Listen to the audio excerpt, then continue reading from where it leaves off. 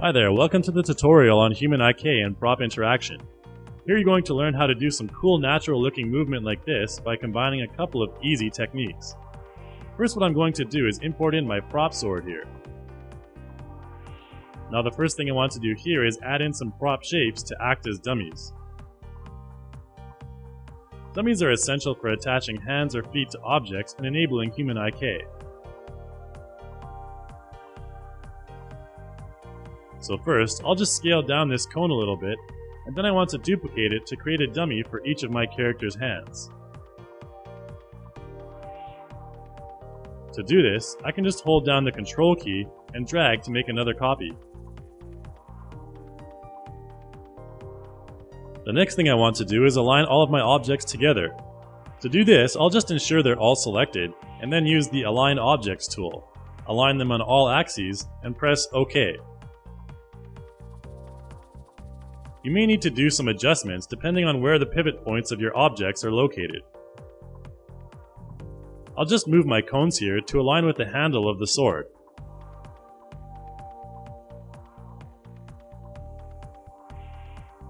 Now what I'm going to do is move and rotate each of the cones here to different sides of my sword, pointing in opposite directions.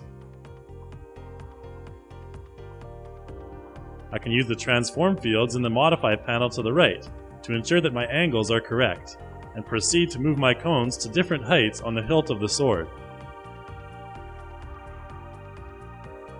Okay, so you can see that everything is aligned, so what I'm going to do next is make sure these dummy props are attached to the hilt of my sword.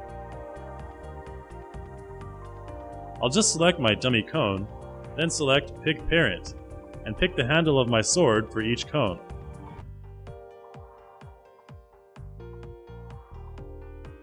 Now when I move my sword, the dummy objects will move along with it.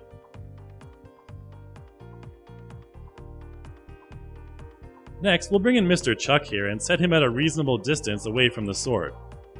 Once we've got that set up, we'll go about setting the reach targets for both of the hands.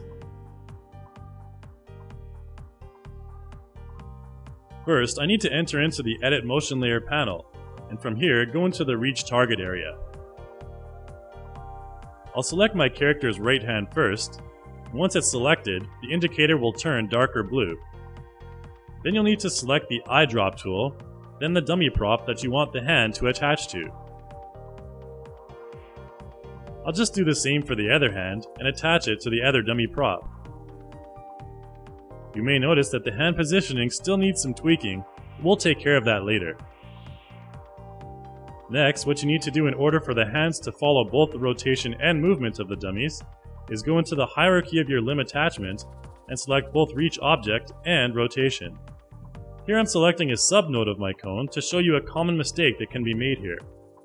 The wrist will now attach to the cone, which is normal and can be adjusted later. Now notice for this top hand that I will not select a subnode for the attachment. You'll see the difference later. For now you can see though, my character has some pretty messed up hand positioning. Since the hands are attached to the dummy objects now though, any movement I want to make to the hand should be done through the dummy objects instead. So next what I want to do is select my cone, then edit its pivot point and positioning a little bit to refine the hand. I'll just select Edit Pivot in the Modify section and use my rotation and positioning gizmos to get a position that I think looks good.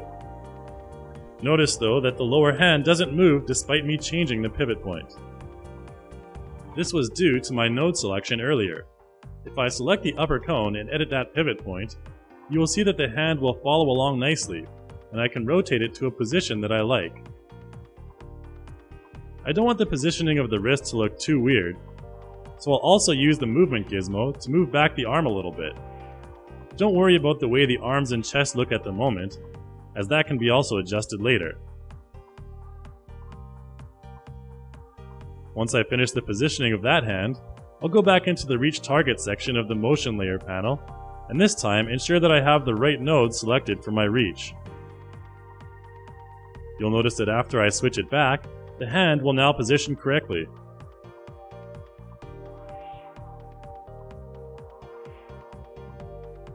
Okay, so now what I want to do is make sure my hands are gripping the sword handle. This is super easy to do in the Edit Motion Layer panel. All I need to do is click and drag from the selection area of the palm and the reference image to the right, and all the fingers will automatically close and open as a result.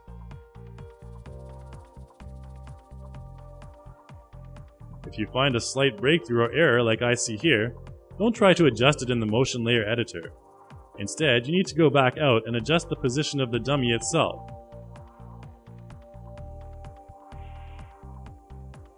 So basically now if I move my sword around, the rest of my character's body will go along with it by utilizing the human IK. But you can see that the initial positioning looks a little silly, so what I want to do is make sure I'm in frame 1 and adjust that using the motion layer editor. Once I'm here, I can use a combination of rotation and movement to position my character in a bit more of a natural position. Adjusting both the arms and shoulders in this case is the recommended method to get the best results. You can rotate around your character to make sure the pose is good from all angles.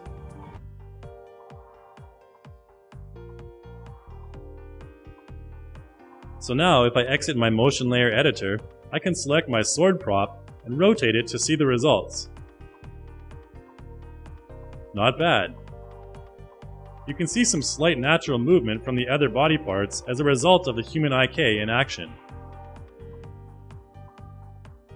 Also, you might want to hide the dummy objects as well by actually assigning them dummy properties. To do this, simply select the object, then click the Set as Dummy option in the Modify panel. Once you do this, the object will disappear. You can make your dummy objects visible again at any time by using the Ctrl-D hotkey. Okay, so here I'm adjusting my character's base position to something that looks a little more natural for holding a sword. I've rotated his body forward and bent his knees slightly. Right now I'm repositioning the feet for a bit more of a battle-like stance. Notice that since my character's hip is pinned, that the legs will move by themselves without affecting the upper body. Now I'm going to exit the Edit Motion Layer panel and move my prop around a bit.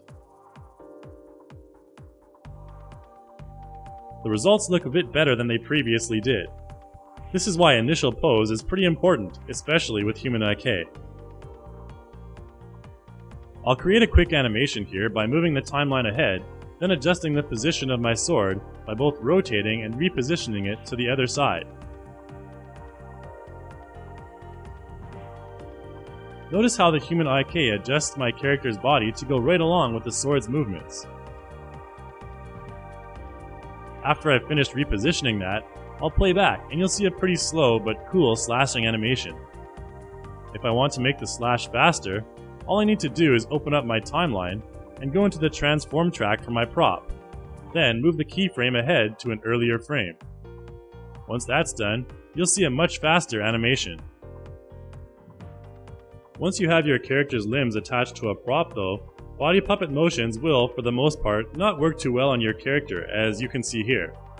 This is because both of the hands are pinned to the object that isn't moving. However, one of the best tools you can take advantage of in this situation is the Prop Puppet tool. To access this, make sure that your prop is selected, then select the Prop Puppet tool in the Modify panel to the right. Once here, you can choose a number of motion profiles and sensitivities. If I set this to horizontal movement and preview, you can see the result as my character's body follows along the prop movement using human IK. I can use the 2 key while I'm previewing to switch to vertical movement and check out the results for that too. Pressing 3 will switch to rotation, which will cause this sort of movement here, as the sword rotates on its axis. Also, I can go into the advanced section of the Prop Puppet panel and choose from any number of preset movement profiles to see which one suits my character's situation the best. Here you also have the option of setting your movement to a global or local axis, which is an important difference. The local axis will use the pivot point on your prop as a reference, while the global axis will use the scene root. Notice that all of the sensitivities on all of these motion profiles are customizable, so you're able to make even more specific movements by adjusting those. Here, I'm going to use the simple rotation profile and record. I'll set the sensitivity up a little bit to get a bit more flair to my movements. Then I can press the record button and move my prop around smoothly using my mouse. After I finished recording, I can play back to see my character's cool looking sword animation. Once you've got everything attached and set, the prop puppet tool can be used to make really great and realistic animations.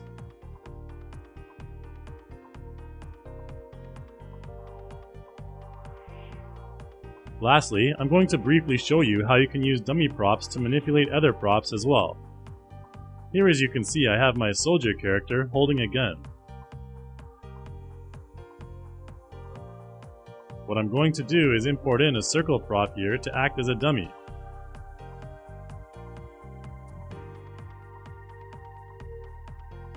Next, I need to select my gun and use the Look At tool.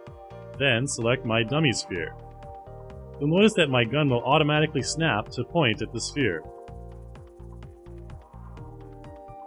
If your object points in another direction, just adjust the pivot point like I previously demonstrated. If you want, you can also adjust the strength of the Look At function. If I decrease that down to a lower number, you can notice that as I move the sphere around now, the gun won't follow it as closely as it did before. I can also change the pose of my character to something crouched like this, and use the same function. There's a lot of cool things you can do with prop dummies in Human IK, so try it out yourself.